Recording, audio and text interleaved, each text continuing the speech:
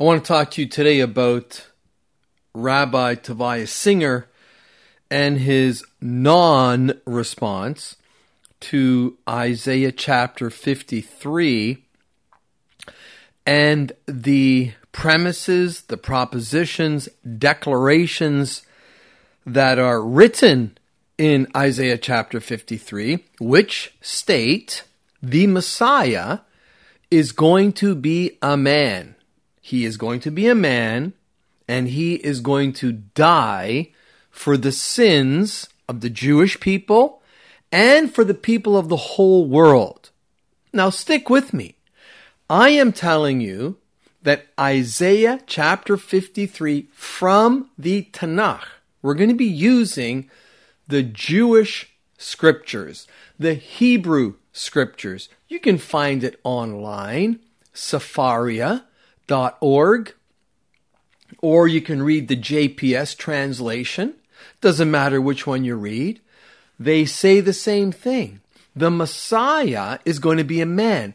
Let's take a look at Isaiah chapter 53, because I checked a couple of videos of Rabbi Tovia Singer. One of them was Rabbi Tovia Singer reveals the meaning of the most misused chapter in the Bible.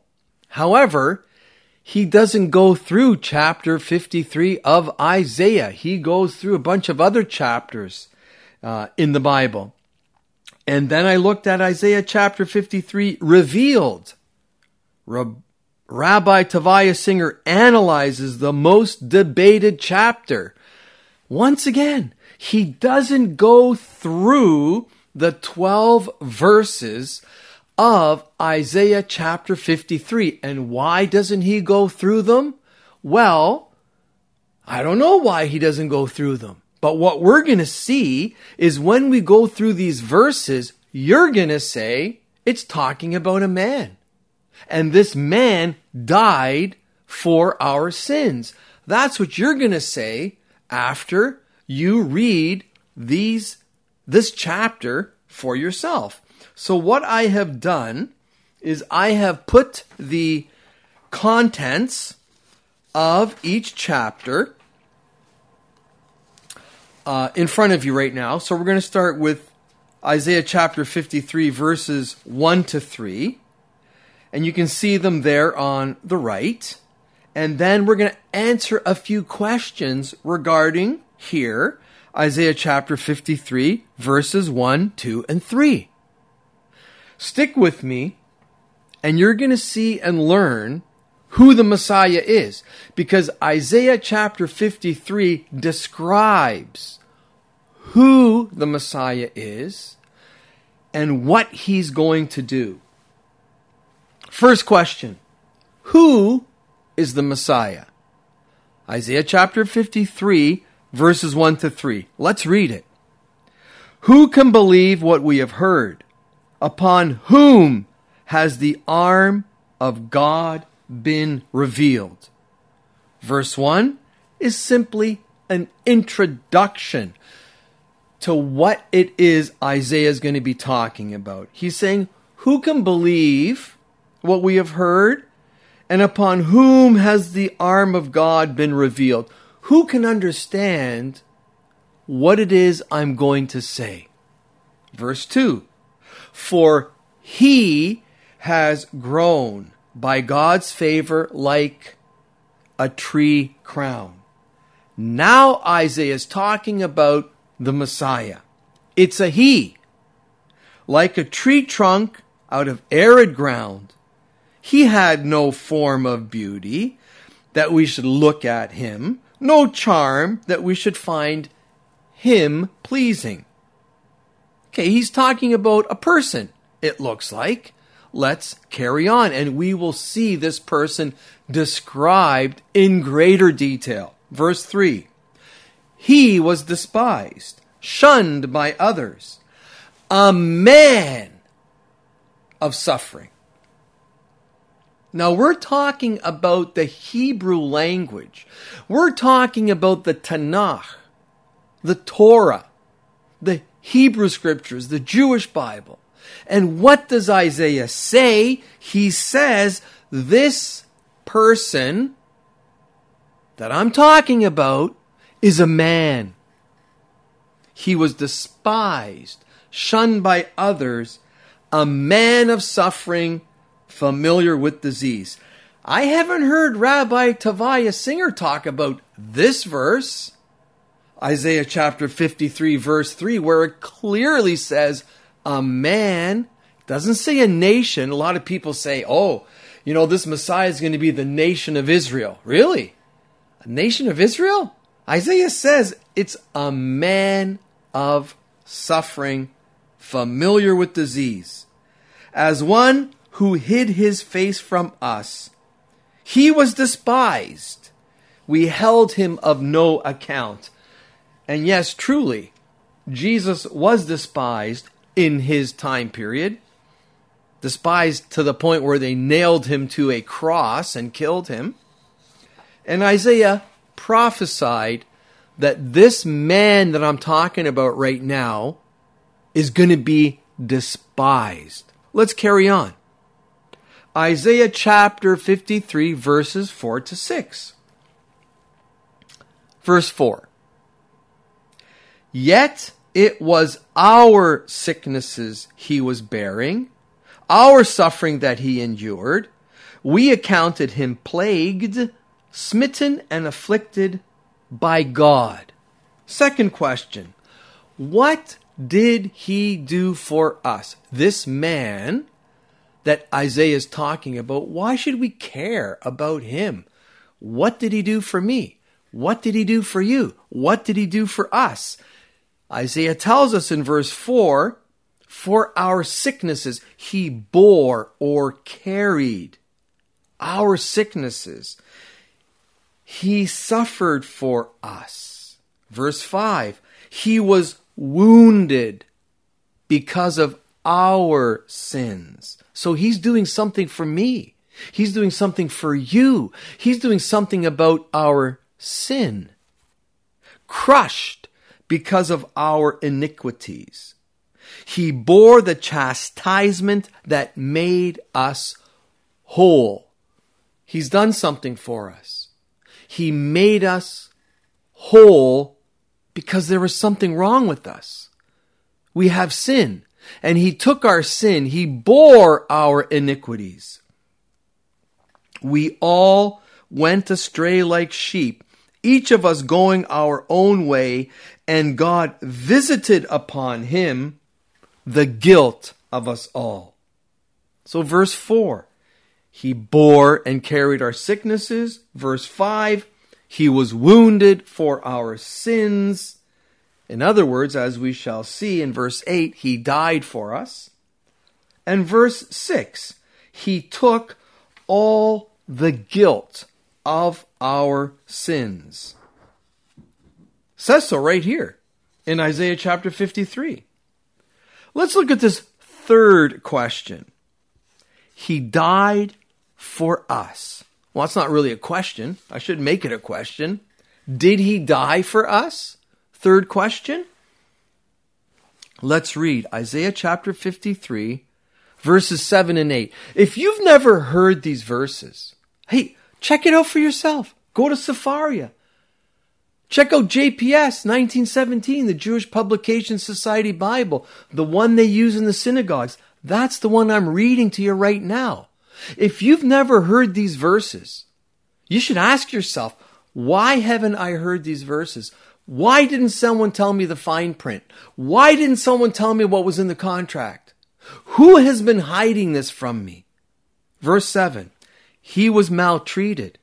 We're still talking about the suffering servant. We're still talking about the Messiah.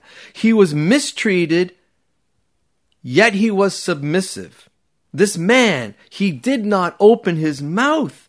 Like a sheep being led to the slaughter, like a ewe dumb before those who shear her, he did not open his mouth. He said, okay, take my life, kill me, go right ahead. Verse 8, by oppressive judgment, he was taken away. Who could describe his abode? He was cut off from the land of the living through the sin of my people who deserved the punishment. Hang on a sec. Did you hear that? Did you read that? For the sin of my people, he was cut off from the land of the living. He died for the sins of my people. Isn't that what Christians have been telling you? When they read the Bible, they say, Jesus died for my sins. It says right here, there's a man coming, Isaiah says. A man is coming. And he is going to carry your sicknesses. And he is going to carry your sins to the cross. And he is going to die for you. Okay, cross isn't mentioned here. I inserted that. But let's agree on this. This person, whoever it is, this man that Isaiah is talking about, will be cut off from the land of the living. And why is he going to die? For the sins of my people who deserved the punishment. So what Isaiah is saying is, you sinned and you should die. But there's a Savior coming who is going to die in your place. Oh, I know. Some people make a big deal about saying, oh, no one else can die for your sins. Yeah, who are you to tell God what he can do and what he can't do? Who are you? If Isaiah says this man is coming and he can die for your sins, who are you to say, no, you can't do that, God? Well, Isaiah says this person is going to die for our sins. Let's look at the fourth question. Do you bury a nation? Some people make a big deal of, oh, the Messiah's a nation, the nation of Israel. It makes no sense. When you read Isaiah 53 for yourself, when you open your eyes and you look at the words on the page and you say it's a man and the man's going to die, then what happens to the man? And his grave was set among the wicked. His grave, he was buried. And with the rich in his death, he died and he was buried. Though he had done no injustice and had spoken no falsehood, this person never sinned. He never lied. He never did anything unjust. Verse 10. But God chose to crush him by disease, that if he made himself an offering for guilt, there we have this idea of him being sacrificed for our sins, offering up his own body for us. The Lamb of God, it says elsewhere in the scriptures. He might see offspring and have long life, and that through him God's purpose might prosper. Isaiah is saying, if you put your faith in this Messiah that God is going to send, you're going to have peace. You're going to have forgiveness of sins. The debt of sin will have been paid by the Messiah for you. Fifth question. Who did he die for? We read here in Isaiah chapter 53, verse 11, out of his anguish he shall see it. He shall enjoy it to the full through his devotion. My righteous servant makes the many righteous. It is their punishment that he bears. He's going to make many people righteous because of his death. This is something that Rabbi Tovia Singer kind of ignores.